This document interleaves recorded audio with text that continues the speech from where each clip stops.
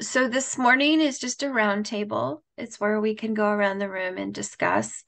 Um, we're light, but it is already 7. I'm going to be up front before we start everything. I am very under the weather.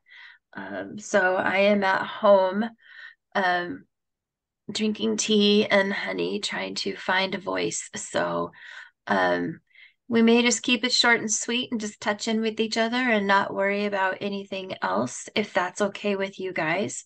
That way I know what's happening, what's going on, but maybe not going till 8 o'clock and then I can go crash. Maybe. So anyway, let's just there's 5 of us. Let's just go ahead and start. And if someone hops on, they can join us. But we can go around the room and then I can give you some updates from the chamber also, and what's going on. But David, let's start with you. You've got some stuff going on, and we'll just do this. Okay. Good morning, everybody. I think you all know me, or at least know my face through the screen. So yeah, we're kind of now in a waiting pattern. We had received quite a bit of money from Oregon this last 14 months for down payment, over $1 million. We've given out over 600,000 of that already. We still have money for veterans. We still have some money in Hood River County and City. Those are CET funds. So those construction excise tax funds do work, Phil. I'm sure you're for it anyway, but they do work. We've been able to get some money out that way. We do have applications in with the state of Washington for what was the number? In the end, it was $3 million we asked for down payment funding in Klickitat and Skamania counties. If you do the numbers with these interest rates, we had to come up with $200,000 to make homes, roughly the homes, affordable in Skamania County and $100,000 in Klickitat County to make them affordable to people around 80%, 90% AMI, area median income. So those are really large numbers. We're not sure if the state's ready to see those, when it's a rural area, but high cost is probably kind of not the normal for them. But we have that application in. Joel and I had a meeting with them. I think it was earlier this week. It was like longer ago than that. And I don't know, I felt it went pretty well. We'll see. And then that'll be for 10 down payment loans in each county. And then we also applied for over $1 million, about $1.5 million for construction funding for the Carson site for the Community Land Trust. So if we get that money, that'll get that going, and we'll start construction as early as, well, we have to start at least something by about June or May of next year. It's going to be a slow process. We ordered, I think I might have mentioned this one other one. We ordered the big electric transformers, the green boxes you see every 3 or 4 houses in a new subdivision. Those are a year and a half out. We paid for them, and now we wait a year and a half. So we can't do too much before then, or we could, but we're kind of waiting for that. So anyway, hopefully those will both get funded. At least one of those will get funded. Those are some fairly major things going on in Washington. Huh. Now, the funding that you have left for the veterans in Oregon, that's just the down payment program? Right. Okay, no other funding. No, the housing authority has, as far as I know, still set aside for vouchers, so people can get rental assistance through the government, and there's not a wait list for that. They don't always have, so you can get to the front of the wait list, but you simply wait until they have available vouchers. Okay. So you don't have to wait if you're a veteran, and a couple of other categories. I think women coming out of domestic violence and with referral can get ahead of people, but the agency itself has to be pulling names off the wait list to get off the wait list. And that doesn't always happen. Sometimes we go months without that happening. Okay. All right. Any questions for David? All right.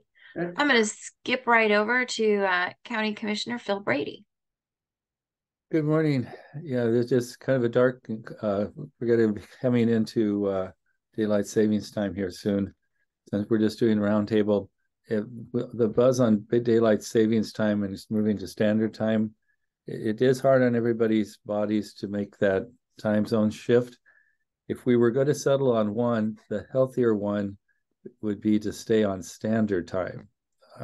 Going into daylight savings time into the winter, our kids would be getting up and going to school in this dark. Our bodies would be getting up in the dark, and that's not good for our bodies because we would not ever get our body's associated with getting up in the light. Our body wouldn't be getting that light cue that it's time to get up. And so that would be an ongoing disruption. So if we had to do one, stay with standard time. For myself, I like the little shift. It does, I know it does cause some health elsewhere, but if we were also just stay on one time or the other, that's going to cause a lot of traffic accidents and things. So it's the legal part of it is it's up to the Oregon made a decision, as I recall, to stay on one zone, but it didn't decide which zone. Is that right? I And don't then know. It was weird. it was weird, but it's up to the federal government to give us a waiver to do that. And we'll wait and see what, you know, that's a big question for the federal government to try to ask at this point. My life is going well here in the community at the county. I'm not quite up to this morning either. The just goings on at the county government, probably the big moves that are happening are we are moving into the Gobi building. We've had DLR Construction. It's a nationwide, worldwide group come in and work with us to do a space planning for the Gobi building to find out what's the needs of our people and how we can fit into the building efficiently. I'm looking to have that building be an upgrade so that it becomes a very welcoming place, a landmark in the community, so that people say that the county government has a place, and here's where you can find everything you need in county government. We're also moving on what's now the 159 acres west of town, just west of Chenoweth Creek. The first step is we're going to try to put a trailer park back in there. Bert Hodge has had a trailer park in there at one time, and there's water and sewer in there already. It'll take some work. That'll be a little kind of test the waters with the scenic area and Friends of the Gorge to see if we can do that. We're really going to try to do this cooperatively with the Gorge and the Friends to move it forward. At the same time, I've been working with the Soil Water Conservation District. They've had interest in doing a restoration work on Chenoweth Creek. And now that county has the middle section from 10th to Highway 30, and they can do a restoration that will do the whole reach of the creek, all above 10th Street, all the way down to the mouth, and give the Chenoweth Creek some love. That kind of moves us in the direction toward the scenic area. Hey, look, we are trying to make this area a recreation area, restore the wildlife in that area, and also make it usable as a good place for the community. Looking around on my list of things that I'm up to,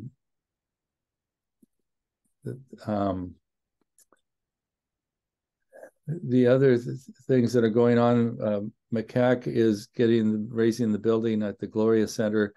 It's a metal building. If you can drive by on 7th Street, just be impressed how much it's going up. It's so I think that might be ready by January. It's impressively quick construction. A lot of things are going to be happening there. They'll become wraparound services. Who is all going into there? The McCack office is going to move into that. I know the Columbia Gorge Health Council is going to move into that building. So the space will become an active full place. That's great. Okay. I can kind of leave it there. Other things happening are kind of just the regular meetings, keeping the county running. Yeah. I'm curious, do you know how many RV spots that they're hoping to be able to do out at that property? We've had a map, and it had, I'm going to say, at least 20, I Okay. think more than 30. Okay. There was one strip of them that was probably too close to the creek for floodplain reasons that might not be able to fit in. Okay. But it was a lot. Okay. Good. We need them. Yeah. So I was just curious on the number. So Yeah. thank you. Yeah, that's an estimate number. Yeah. Just my mind looking at a map, and I don't have that map. Okay. Thank you, Phil. I appreciate that. Um, any questions for Phil? You got him front and center right here. I think I mentioned this last week. Mike Ballinger is putting on a slideshow. I can share my screen. Yeah. Putting on a slideshow of a kayak trip that we took. Did I mention this last week? I Maybe. don't think so. Okay. At the community college. Let's see. I need a little more permission to share screen. Up there it is. Thank you. Mhm. Where to go? No, I don't. I was able to share screen, and then You should be there able we to now. just to get the There it is. bottom. Okay, it just Yeah. moved. Yeah, right. Yep. Bum. So in September, I mentioned that I did a kayak trip from Rowena to Astoria with PK, Mike Ballinger, and Bob Kenyon. And Mike's making a slideshow of that Oh, okay. at the um, public library on November 8th. Okay. We've connected it with the book The Great River, which is a really beautifully written reflection on the Columbia River, its impressiveness. Lisa, Awesome. could I drop this into community calendar? Would that work? Yeah, yeah, please do. Just go right to Okay. the community calendar and add that in there. That's Okay. great. All right. I Yeah, can do that. that's fantastic. Thanks, Phil. Uh-huh. Okay. So with that, we'll go to Scott McKay. I hope you feel better, Lisa. You're making Thanks. me. And a couple things. One is I need to give a shout out to Jody Chastain, who's does transportation in Southern Wasco County. I always had the idea he just did Southern Wasco County, but he provides rides for those in the Dalles who need to get into Portland because there's Oh, many older adults who oh, aren't really able to access the great medical ride transportation that the right. link and the public transportation system does. The one of the frustrations and I guess wishes is that I wish when an older adult makes an appointment in for OHSU or one of the metro hospitals that they would consider the distance that that person has to drive Yeah. and instead of making an 8:30 in the morning appointment, Yeah. make it something later in the morning or the afternoon. Jody is transporting someone into Portland on Friday. He referred someone to us, the Circles of Care, to see if we could get any volunteer to drive someone into Portland for an 8:30 appointment. And we were able to get Kay Fortin, Kay and Mark Okay. came forward and was willing to do that drive. But that's a heavy ask It's an to, early drive through yucky traffic. yeah, yeah. She was Yeah, she's her husband has an appointment and she does not feel comfortable driving in the right. Portland traffic, and we can all empathize with her. Yeah. So the other thing is, so just a shout out to Jody for what he's doing, and Kate and Mark. The oh, I had to write these on my hand so I didn't forget them. The the Rita went down. My wife Rita Rathke, she's on the library board, and she went down to Maupin for a library board meeting, and she was thoroughly impressed by once again by the Maupin Library down there. And so that just reminded me it'd be nice to have Kate come and speak again, just another update of as far as what's happening in Southern Wasco County. And I think they're doing a lot of great things though. And Okay. the last thing is that I appreciate that kayak trip that Phil, Mike, and Pete, and I forget the other person did. But but Phil, I saw Mary Jo at the pool yesterday. Huh? I said, you know, we need to swim the Columbia. We don't need to be weaklings like like Phil and those guys where they have to have kayaks. We'll swim it and show those guys. But yeah, she didn't go for it. Yeah. And so, Yeah, no. Yeah. yeah. Anyway, so I think that's it. So I'll end there so Lisa can get back to resting. Okay. What about Brian? What do you got for us, sir, Grandpa? Just waiting for the two little monkeys to come here. And you may see a couple little blonde heads shortly. So keep them busy. And I think Phil's suggesting about daylight savings time. I would suggest we just all move south of the equator for the winter and get over this, go sit in a nice sunny beach someplace. And that would be my suggestion. So, yeah. So Someone's got to stay and do work. I wish I could do that some more, but I just can't, Yep. No, I get it. job I've ever had. So just like You're, and Scott, you did a good job last week. Thank you. Appreciate all you do to help folks in the local area. Hopefully I'll get back involved with you again one of these days once we have a little breathing. Okay, thank you. Thank you, Brian. If you go move south, you can you have to go quite a ways south to get into a different season. If you're anywhere in the tropics, it's rainy season, dry season, and the amount of when I was in Venezuela, it was just 15 minutes difference between July and December. It was weird. crazy. There's several South Pacific islands I could recommend You here. could try that. The beaches are white and warm. So I want to give a quick shout out too to our David Peters here. He's been working at housing. Was it 27 years? You had your anniversary this week. Nicely done, Dave. Oops, you're on mute. The famous phrase for Zoom. And you're still muted. Yeah, sorry. There you go. Yeah, it's been the people more than the job that have kept me here. I mean, I enjoy my job more when I was doing more counseling, and I was talking to Lisa about, managing people is not as fun by far. So, but no, the group of work here, of course, has been new people all the time, but it's been a good experience. Yeah, you do have an excellent team there in your office. It's excellent. I don't think Teresa made it like 32 years at the district. I don't think I'll make that long. We'll see. Nice. Well, the chamber is doing a few things. We're getting ready to do a mailing out to all of the membership. And in there is our schedule for events and sponsorships for next year, because we want to give them all up front so people know what's happening. We'll also have the nominations for the awards banquet that's coming January. This is where we're nominating the woman, the man, the business, the youth. There's a list, but nominating them for an award. We will also be looking for future nominations and suggestions for the board of directors for the Dallas Chamber.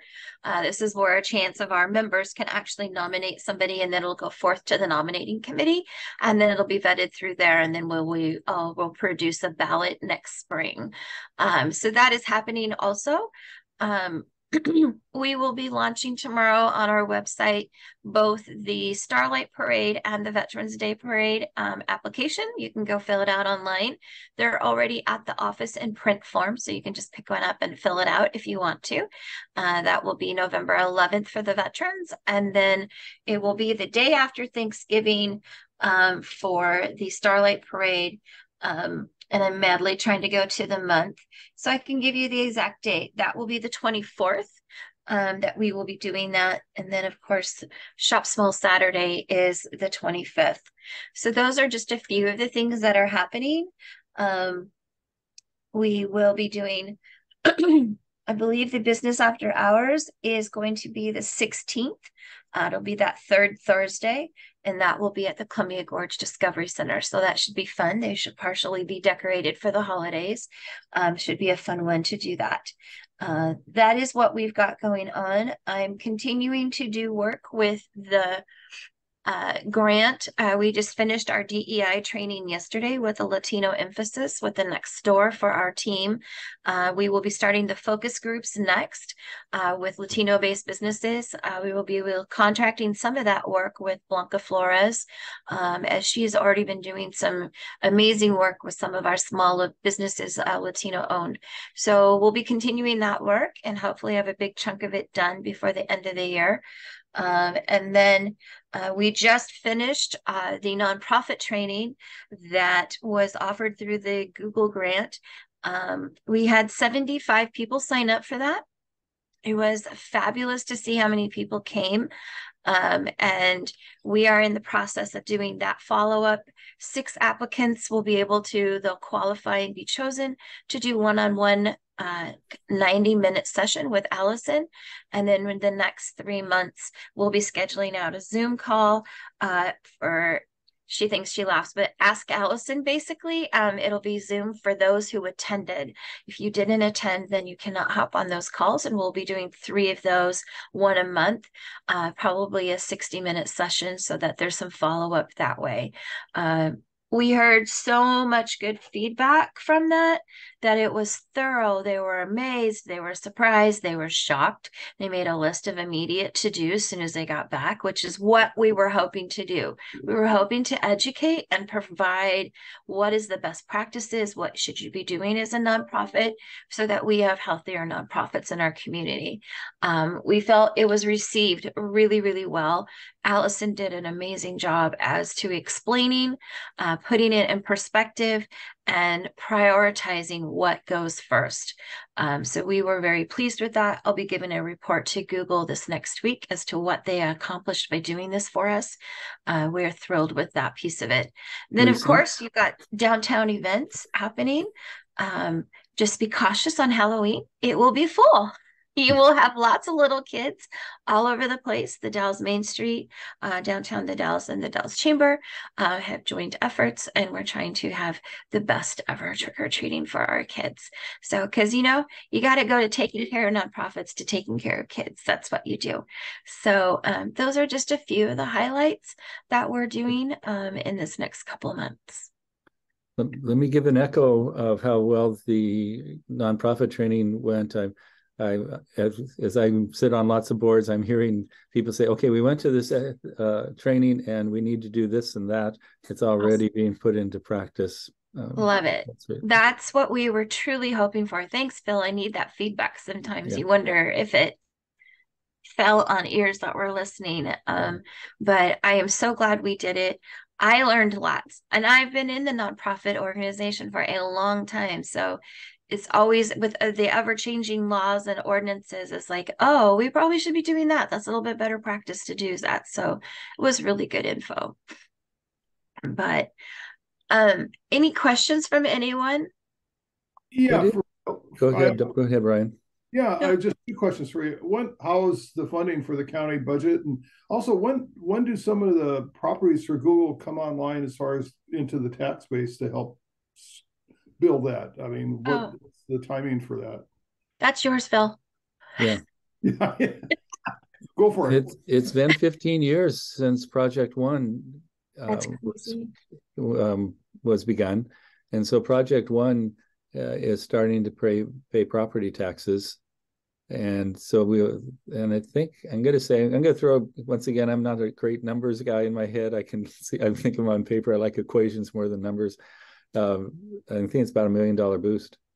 And so, expect that every, what's by like a 4-year cycle was the. I think so. Yeah, the steps of Project 2, 3, and now 4. Right. So that'll just keep rolling on into the future. Right. County budget, we're doing well, and I give credit to Tyler and the other commissioners in the past that we're doing well because they focused on core responsibilities and didn't overextend themselves. I've been at meetings with other county commissioners where I was at one, I felt sheepishly embarrassed because they went around the room and said, "What's your worst nightmare?" And 6 of them ahead of me were saying it's our budget. We don't have any money, especially counties on the South Oregon coast that don't have timber receipts anymore. And so, okay, we're broke. We don't have any money. We can't even afford a sheriff, et cetera. And finally, it got to me, and I was like, I I pitched to a joke. I said, we've been invaded by a cult from India that's using bioterrorism to try and thwart our elections. And that got me out of the embarrassing position of saying, we're doing fine, folks. We're doing it. So the county is doing well. Good, good. Any other questions? Lisa, would think I could sneak into one of the meetings with the Latinx group that you've had, or would that? Oh, with the focus groups? Yeah. I don't see why not, Phil. Just send me an email to remind me, and as soon as we have them all scheduled, I'll get it to you. Is that meeting happening in Spanish? Either It most likely will. that'd be great. If not, there will be an interpreter for both. But I'm gonna guess that they're in Spanish because that was one of the reasons we hired Next Door to do these, and be able to get that information. So yeah, send me an email to remind me, and then as soon as I have those scheduled, I will get you that schedule. I would love for you to sit in on that. Thank you. I'd love Yeah. to. Bill, we're doing the same thing with Nextdoor. Actually, we're meeting in November for a 2 or 3 hour session with some follow-ups as well. So Okay, we can make sure you're aware of that. that's awesome. So, no, it was very enlightening yesterday. Very educational. And the two that presented it kept it so that it didn't go super intense and make you feel awkward. It was collaboration and celebration that we're actually doing this. So it was very well done. And we did ask them hard questions, but it wasn't done that we didn't want to speak. We weren't afraid to speak just because of the way they facilitated it. So I was impressed with that. They were high energy girls, so they kept us going for 4 hours. So yeah, it was good. But if you guys don't have any more questions, I'm gonna say we're done, and this girl's gonna go and crash. Go crash. Yes, Okay, I'll go Leslie, crash. And if you guys have any questions, just holler at my team. I have a great team, and they can do it. They can do all of it. They take care of the office. I just pretend to look like I'm taking care of the office. So, but you guys have a great day, and I will catch up with you guys next week. Okay. Everybody. Bye.